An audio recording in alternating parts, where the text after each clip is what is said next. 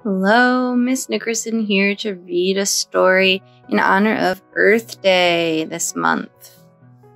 Curious George Plants a Tree by Margret and H.A. Rays.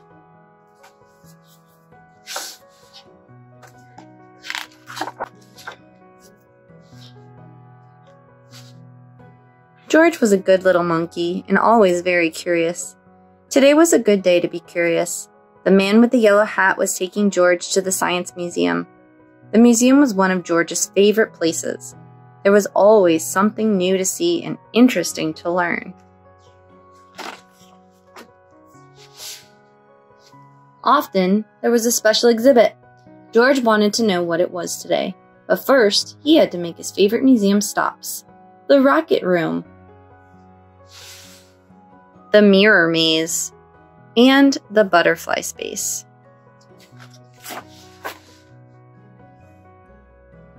Finally, George and his friend made it to the special exhibits room. The sign read, "How you can take care of our planet." George learned many things. How all people, animals, plants, air, and water on the planet make up the environment. How trees help keep the air clean, and how people can help protect the environment from pollution and too much trash. Trees give off oxygen, which people need to breathe. People give off carbon dioxide, which trees use to survive. Shade from trees helps cool the earth. 1 acre of trees produces enough oxygen for 18 people a day, every day. George had a great time and didn't get into any of his usual mischief. As he and his friend were leaving, they bumped into the museum director. Dr. Lee looked happy to see him. "How is my best monkey visitor?" Dr. Lee asked George. "I'm so glad I ran into you. I wanted to tell you that we're having a Green Day rally tomorrow at the park." George was curious. Whatever a rally was, he was sure that the park was a good place to do it. And the sign says, "Please join us Green Day rally in the park tomorrow. Plant trees, recycle paper."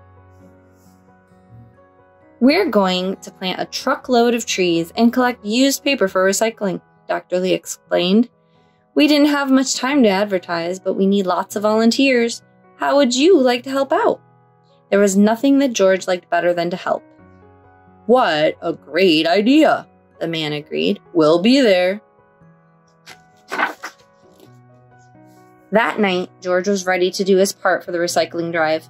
He gathered every newspaper in the house. He stacked old mail on top of the papers. He piled empty cardboard boxes and food cartons on top of that. What a heap. What more could he add? George scratched his head, then he took several books off his bedroom shelf.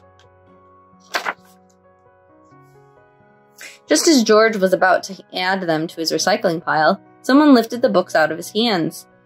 "Not so fast, George," the man said. "These books are made of paper, all right, but you can read and enjoy them many times. And when you're done, you can donate them to other kids or your library. Reusing is just as important as recycling."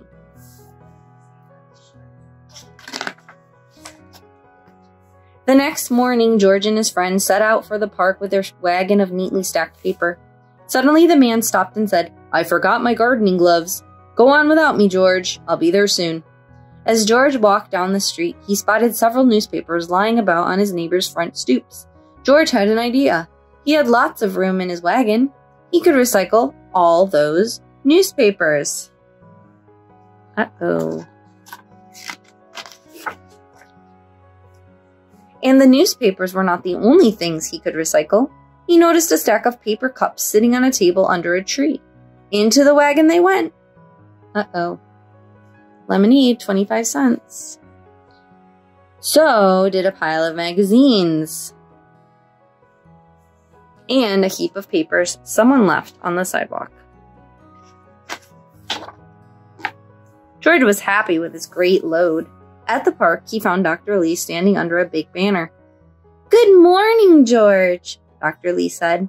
I'm so glad you came and brought all of your friends. We need lots of help to get the job done. George turned around. He was surprised to see so many faces, but they did not look very helpful. They looked angry.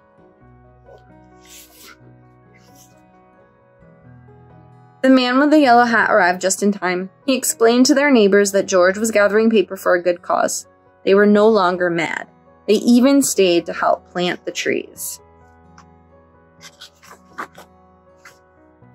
George, you saved our green day, Dr. Lee said with gratitude. These trees will provide fresher air, and each summer we'll have more shade, which means we'll use less water to keep the grass green. Thank you. Being a monkey, George had known all along how important trees were.